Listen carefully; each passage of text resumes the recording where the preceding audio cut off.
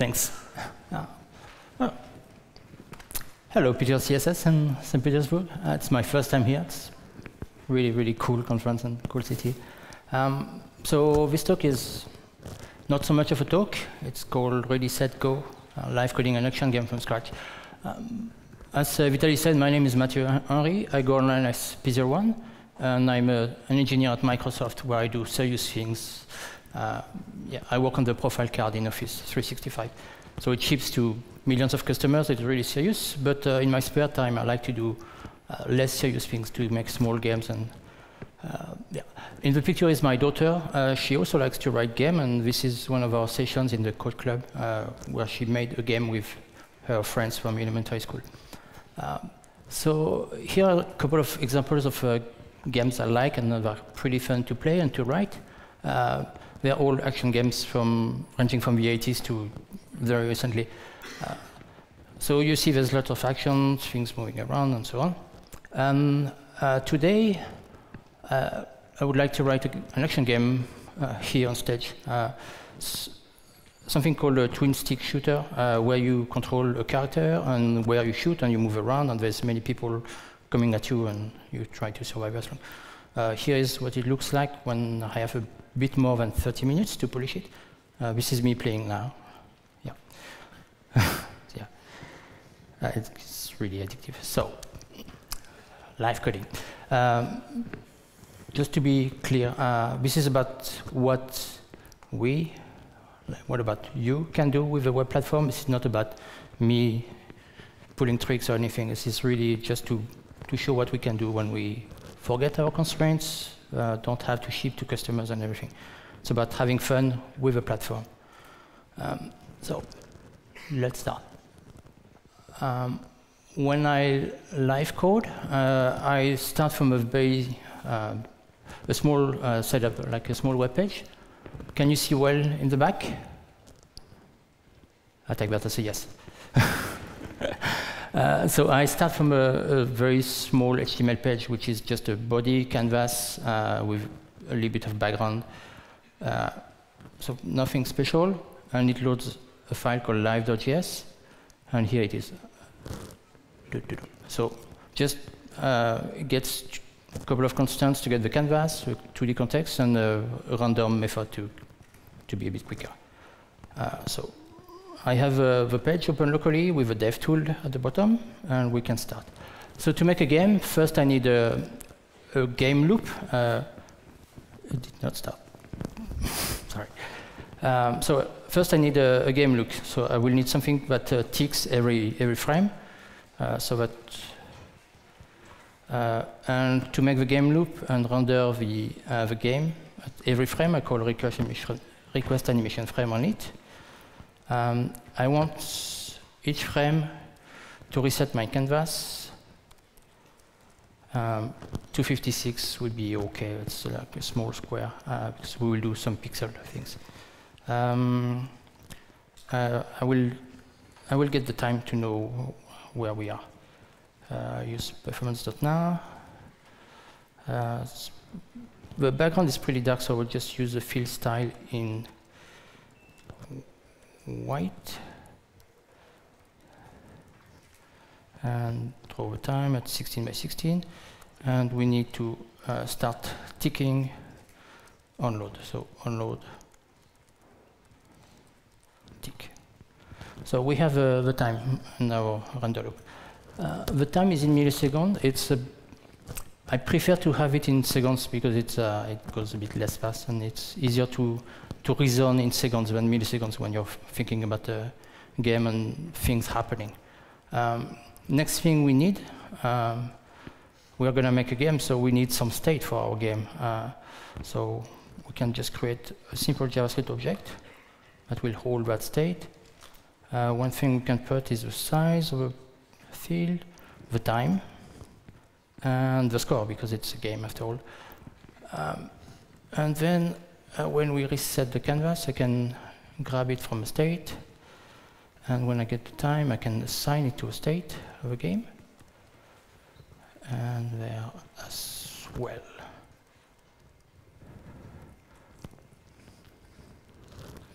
Nothing has changed. That's cool. Cool. To make a game, I will need some inputs. So I will need to listen to the keyboard and get the state of which keys I am pressing down, because you saw the game that I want to make. It's about moving a character around and shooting all around, and so I need to know which keys are pressed at any given time. So we need a small object that contains all the keys, and I need to listen to the key down events and store that in my key down object. I can check the key of the event property and assign 1. That will be okay. And on the key up, I will assign 0, and that will be our I/O. To see what we did there, let's display every members or every keys in that object. Bump up to the size a bit. The font size, okay. Right, okay. So we'll display the list of the keys that are pressed now. So, but it keeps track of all the keys. It doesn't tell me the keys that are down now. It tells me every keys that I did press. The fix is just to delete the key when I key up. So if I don't press anything, nothing. If I press some key, we see the list. This is nice. So that will come handy to know which keys are pressed at a given time to move the character around. So again, this is a game, so we will need some sprites. I made a small sprite sheet, which is very similar to what we do in CSS. So it's just a big image with every 16 by 16 pixels. There is an image which is used to know the sprite number 0, number 0, sorry, is a player, number 1 is a bullet, and from 2 and up are the players. And if I go down, I go through 4 frames of my animations. So I need first to load that sprite sheet. So I need to create a new image, and at the end I can load it. And it's called sprites.png, and of course when it's loaded I can start again. Nothing happened because I'm not using the sprites. So here I can I will display the sprites in the center of the screen. So the center is game state the size divided by 2, and I can use the draw image function of the canvas to say draw the sprite sheets at the coordinate center. So now we see all my sprite sheets rendered or displayed at the center of the screen. What I want to draw is just one sprite, so I need to get sprite number, let's say 0, and a frame for the animation. I will start also at 0. And so the sprites are ordered horizontally. So if I want to display the player, so it's for sprite 0. If I want to display the bullet, it's a sprite 1, but it's times 16 because every sprite is 16 wide.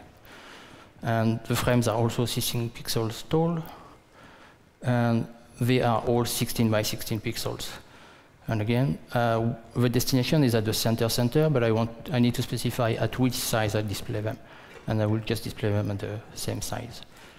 So now I just display one sprite, and if I want to animate, I can just grab the time, and if I want 1 frame per second, and I have 4 frames, so I can do the binary and 3 to make sure that the values are nothing else than 0, 1, 2, 3, because this is the byte or the bits that are enabled or allowed with this bit flag.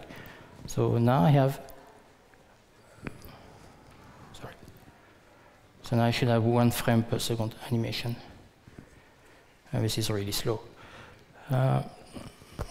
If I do times 8, you see the little guy is starting to wiggle around. one thing, I don't know if it's clear on the screen. It's not exactly in center. It's because I display this sprite from the center, but that's the top left corner that's specified. So I need to delete half the size of my sprite, so -8. Just to be sure it's center, it's nicer. And just to be a little bit sure that I display I can show all the sprites, I can do the times something. And I can, if I do a modulo 6, because I have 6 sprites in total, 0, 1, 2, 3, 4, 5, well, 6 including 0. And then I do the binary OR with 0 to make sure that it's a cast to an integer. Then I should see all the sprites cycle through. Okay. So now it's time to actually work with or define the entities of our game. So all the characters, everything in our game is an entity. It has a position, a velocity, so where it's moving, some energy, and a sprite. So we can create a small class that contains all these properties. That will be the entity class. So the constructor will have the sprite, the x and y coordinate, the energy, and the velocity in x and y. Okay, let's pass all these to this. Thank you. If someone knows a more efficient way to do this, please tell me. Each of these entities, so they have a constructor, so I can create a new entity, and I need to be able to, well, they need to be updated at every tick of our game. So the most basic update is to move the entity. So let's create the update method, and to move the entity is just to do its x coordinate, add the velocity in x, and something in y. Add the velocity in y to the y coordinate. And we need a render method. The render method doesn't take anything, it's just about displaying the entity. And we did that more or less here, so I can copy paste. So in the render method of the entity, now this is this.sprite, this is the sprite of this entity. The frame would be, we can also keep using the time. And the coordinates are not the center, but this.x and y. So now we have an entity class which does the basic things. Let's create an example entity.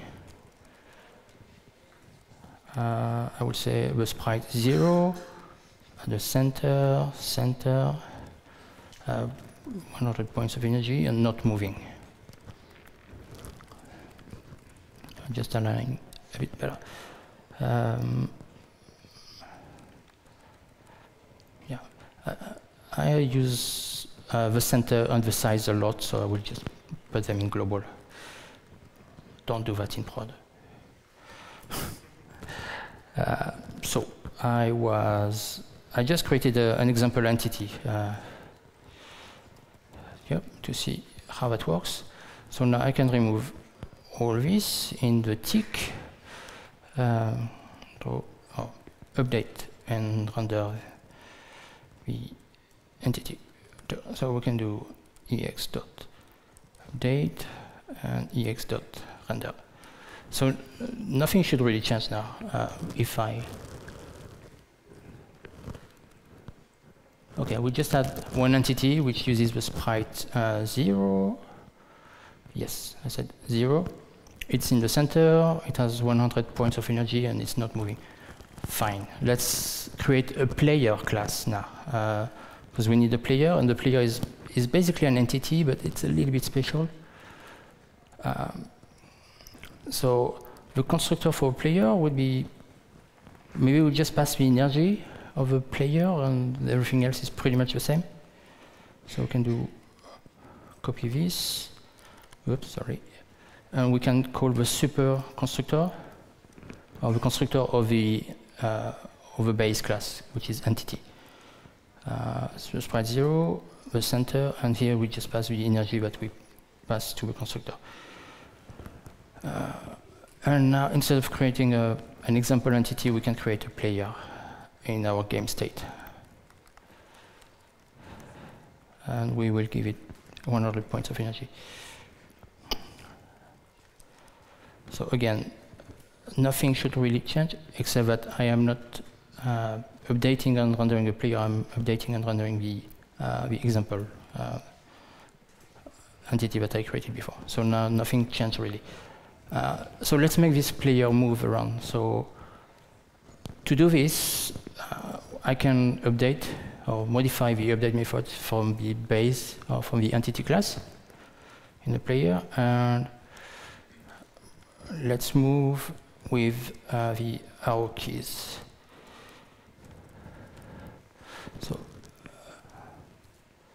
So the arrow keys, when I press them, it says arrow up and down in camel case. Okay, so I will just need to start from the no velocity for the player.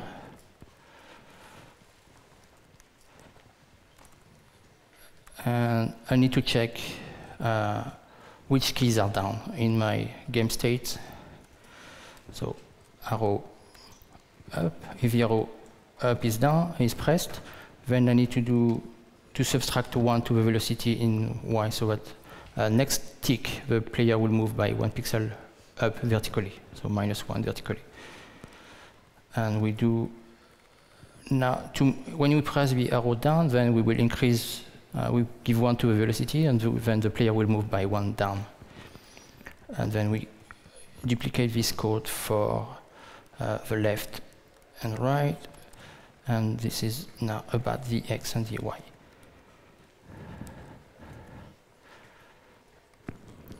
Nothing happens because I did not call the update method from the entity class. So now the character is moving around. Okay, that's nice. What we need is then to shoot around. We need to create some bullets, and that when pressing WASD, the classic first-person shooter keys, that when you press WASD, that it creates bullets in that direction. So first, let's create a bullet class. Bullets, again, they extend the entity. And in their constructor, all they need is their origin and the velocity. We can say that they always have 1 point of energy. So x, y, and the x, v, y. And then we call the constructor of the entity class. The sprite is with number 1, or we pass 1 point of energy, which you see here.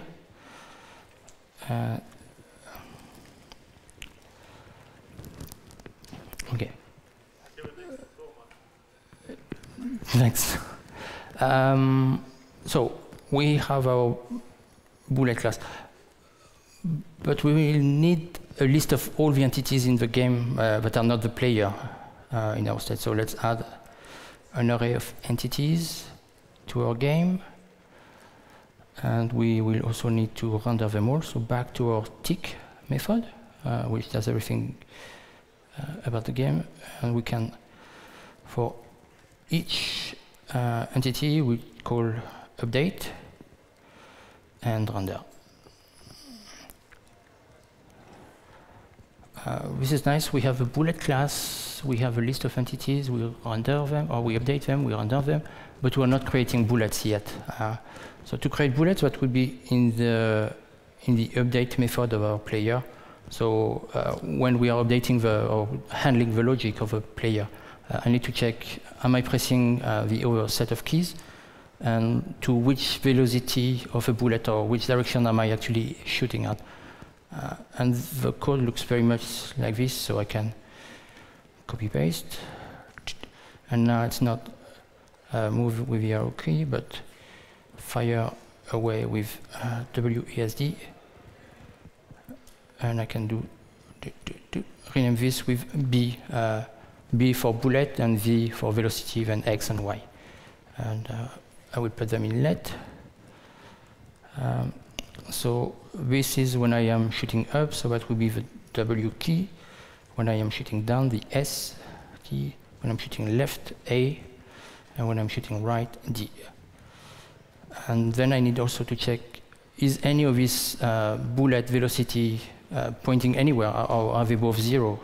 If they are trophy, if they are not 0, if any of them is not 0, I can create a new bullet. And this new bullet needs to start from the origin or for the position of the player, because it's the player shooting them, and in the direction that I just computed with these things. So now I should have bullets. They look strange because they are like 2 by 2 pixels, and they move at 1 pixel at a time. I need to space them out to make them go faster. I can just change the velocity offsets from 1 to 4 so that they go at 4 pixels per frame. So now it looks like this. Great. I have a list of entities. How many? Like, do you know how many entities there is now? I have no idea. There should be 1 now, right? It's only 0. It's the player and nothing else. But because when we'll start to check the collisions with the robots, things are going to get a bit messy.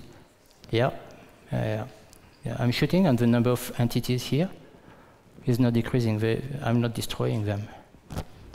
So in the update method of the bullets, I need to check if they come out of the screen. And if they do, I need to reset their energy. So I can do this by checking if the X is less than 0, or the Y is less than 0, or the X is greater or equal to a size, or the Y is greater or equal to a size. In which case, I set the energy of a bullet to 0. Okay, and I need to call the update method from the base class. So now I set the energy of the bullets to 0, but yeah, I don't remove them from the array. To remove them from the array, I can filter the list of entities to only keep the ones that have some energy. So I do game entities or game state entities filter, and I only keep the ones that have some energy. Now, when I shoot, okay, it goes back to 0. Cool. Okay, 10 minutes. Now we need robots. I mean, it's not really fun like this. So we need a robot class, which is also an entity, so it extends the entity. The robots, they will just start at a random position, and I will pick a random robot, like one of these 4 with different colors. Like, so in the constructor,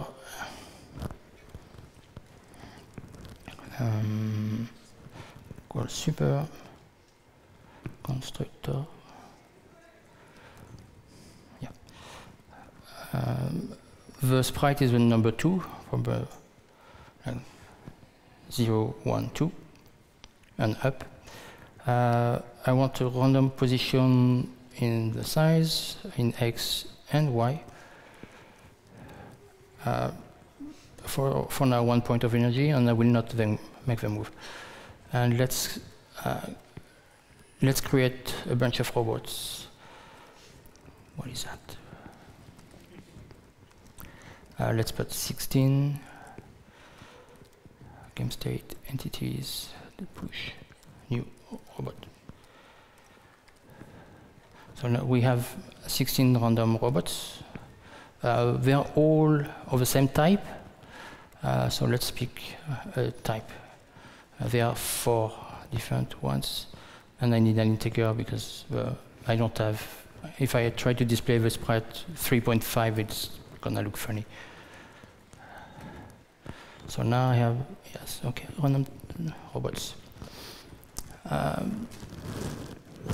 I would like these robots to be like distributed in a nicer way, like so that there are more green robots which are easy to destroy, and the more red they are, the more difficult they are, and the more rare they are. The random function math.random returns the number between 0 and 1. If we elevate that number to a power, if we do math power number between 0 and 1 and a power, what it will do is it will take the mapping for the number, and we basically apply an exponential, and it will just bend the curve, and that way we can get a nice distribution. And there's a new operator in JavaScript, the star, which is equivalent to math.power. And if we do 4, then that would give us much more green robots, a few yellow ones, really few orange, and hardly any red ones. Okay, nice. And the energy of the robots can also depend on this. So we can do 4 times the type. So what the red robots have more energy, and we can display that in the render method. We can call super the render of the entity class. We can display this energy at the coordinate of the plus a few pixels at the position of the robot. So we should see how much energy points each robot has. Okay, great. Now we need to check collisions, like when do these entities collide and everything.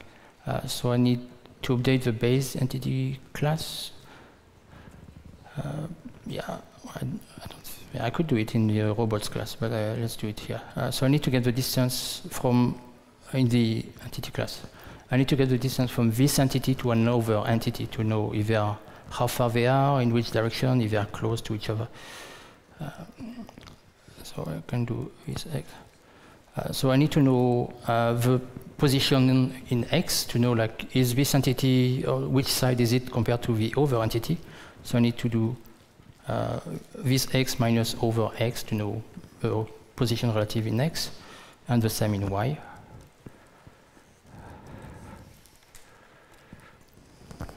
And I can return this thing, this object. And we can use that to make the robots move towards the player.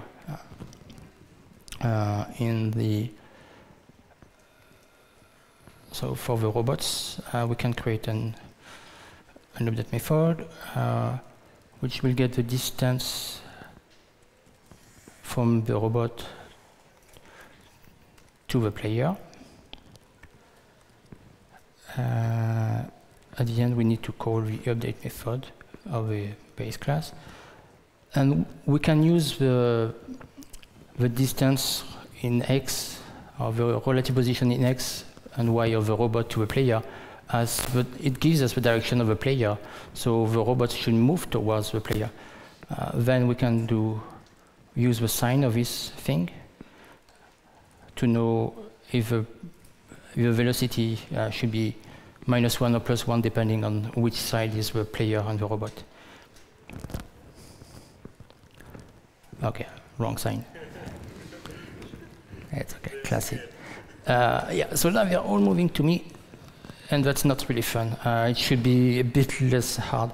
One way to make it a bit more fun is to randomize so that they don't move like straight to me. I can just set the velocity only if it's like in 20% of the case, in 0.2 out of 1.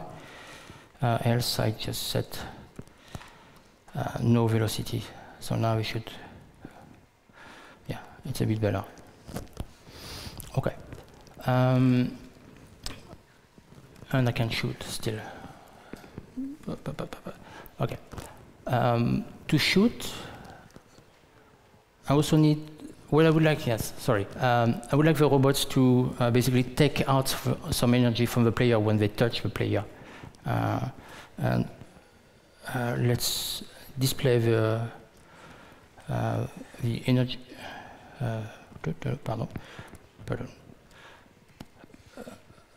the energy of the player, and also the score, because this is a game. Now, when we check the distance,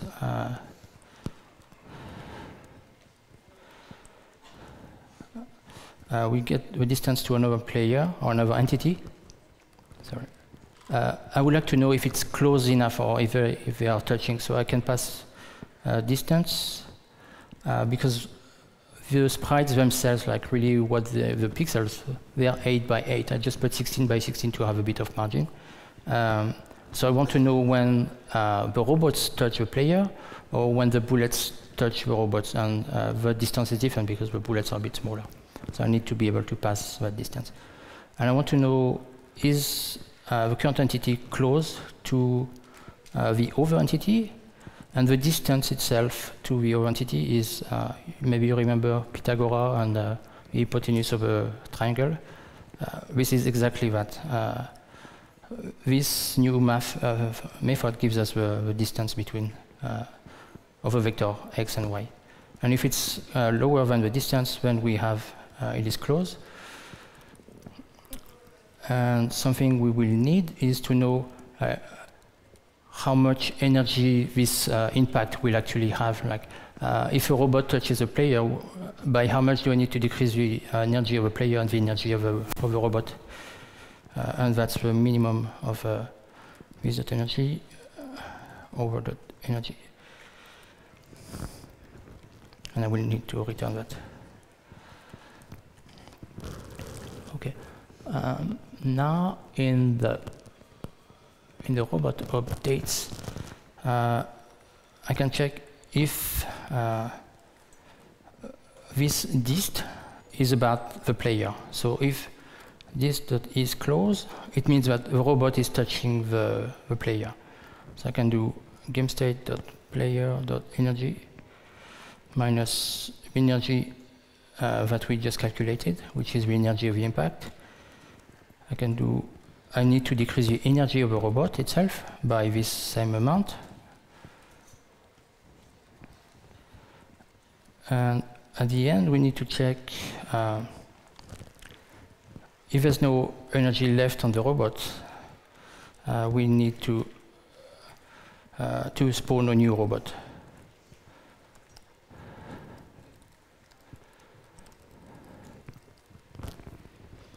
Bam. No.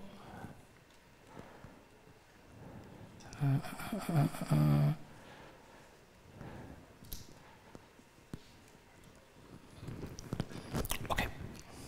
Moving on. I also need to check the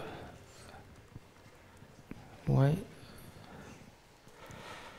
Sorry, I'm just trying to quickly debug this. No, it's not working.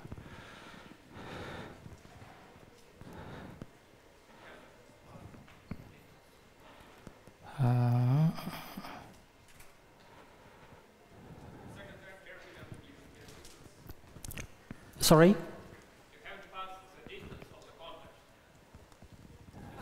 Oh yes, of course.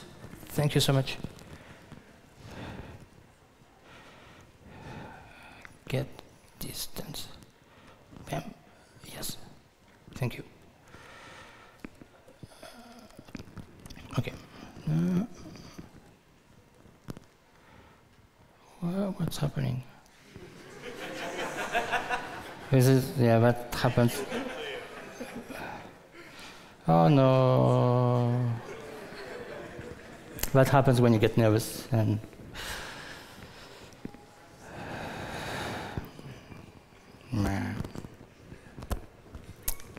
okay.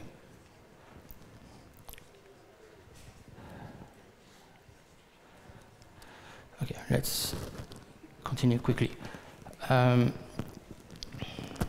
So in the robots, we just checked of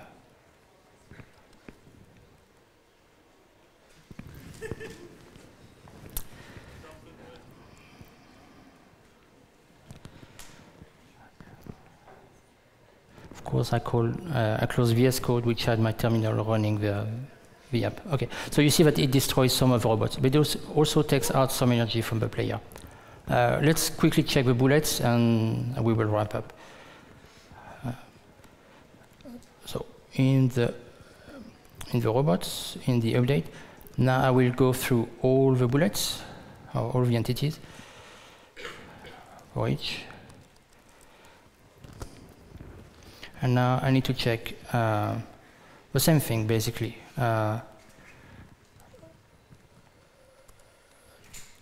If the entity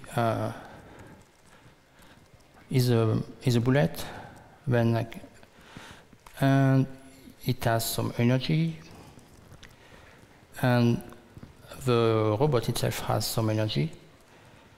I can check the distance to it. It only needs to go about 5 pixels. And again, same story. If it is close, we decrease the energy of the entity we just did, and there we go. And at the end, when the robot has no more energy, we need to increase the score.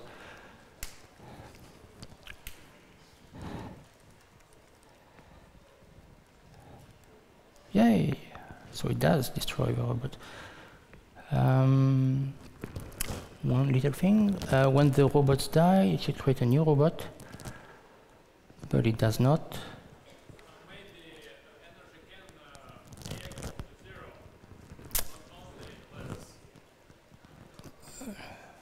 Sorry? Nice catch, of course. Anyways, demo effect. Right. Let's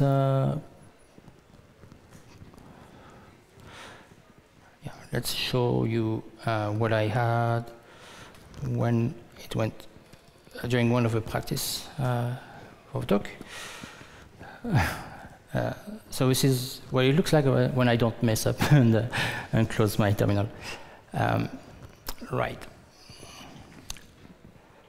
So, yeah, live coding is tricky, but it serves a purpose. It serves to show that it's possible to do something fun and cool, but it doesn't take too much to make something pretty neat. And with a bit more time, and when you're not stressed, you can do something like this. This version I did with like less than an hour more of time spent on the game. So, yeah. All right. Thank you so much.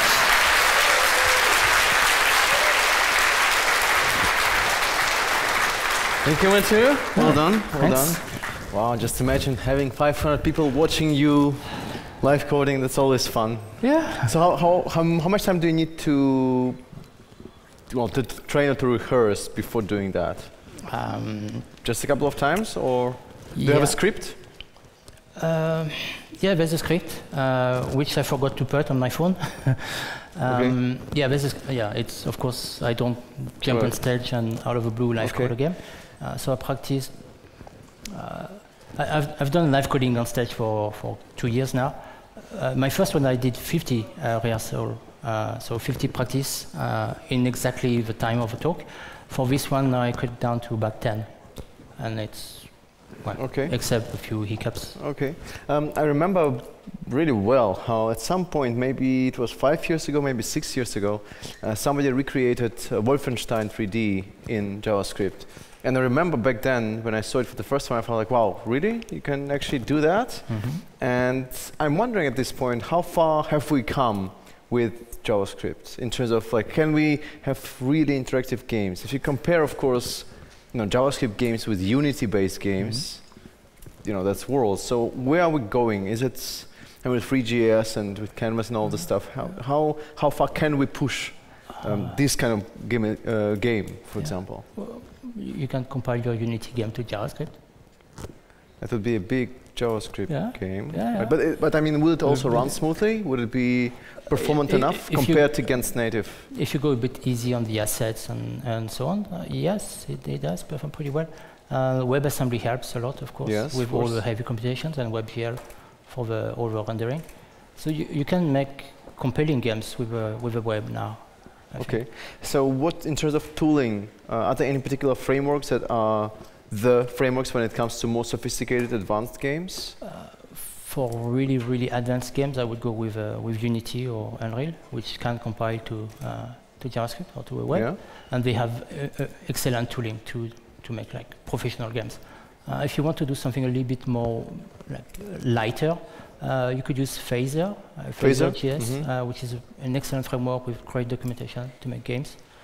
There are plugins to add physics and these kind of things. Okay, to also add some like physical properties to objects and things like that. Gravity, and collision detection. Oh, right. And when it comes to performance of games, I mean, when you write all of this and when you try to move things around, are there any particular performance bottlenecks that show up quite a lot? What do you need to watch out for when building a game of that of the kind? For performance. Yeah. So there's like drawing performance themselves. You need to pay attention to not draw too many things or go a bit easier on the effects, like the blending modes and so on. But you just measure. Like this game was pretty simple, but the logic was really naive. I mean, for every robot, I was checking collisions against every bullet. Ideally, you would do some kind of space partitioning to only check the bullets that are in the same sector as you are and these kind of things. For this example, obviously, I don't have the time, and it's okay as well. Okay. Is there some sort of notion of responsive games? I mean, we often talk about, one game is designed and built for iOS and for Android and so on. But again, there is one little thing that we can potentially use on the web, which is responsiveness. Is there some notion of games that are responsive, or are they designed usually for a particular screen? They are usually designed for particular screens, and you can find online some kind of guidelines about what is the safe area to put your UI. But I don't know examples of particular games, but it's really easy to just, at least for the UI, to spread it out and make it more responsive. For the game itself, I mean, everything's possible, so you can also change the type of UI you render. The game logic underneath is exactly the same, or could be exactly the same. And maybe also go easy on the effects, depending also on the inputs that you have. If you're on a touch screen with a coarse touch or precise touch. Okay, and maybe the very last one, can you recommend some good resources for people who want to get started in building games with JavaScript? Is there anything like the ultimate resource where you would go to for reference, or just to learn? I would go and check Phaser. Phaser. Yes. Okay. They have excellent documentation and tons of examples. Okay, so I'm looking forward to the next game, and I know people do not share my passion for fav icons, apparently. Which is okay, I guess. Okay. I hope that we'll see the version 2 at some point. Yeah, I should make a version 2. Please, please do. And everybody who has not seen it, please check it out. It's a cool tiny little game with what you can do with fav icon. It's extremely hard to play, but it's fun. I think it's fun. I'm the only person in the room who thinks it's fun, and I'm proud of it. Yeah. I managed to go to the wave 5 of enemies in different fav icon. If anyone beats me, tweet about it. All right, so thank you so much for being here, Mathieu. Thank you. Thank you.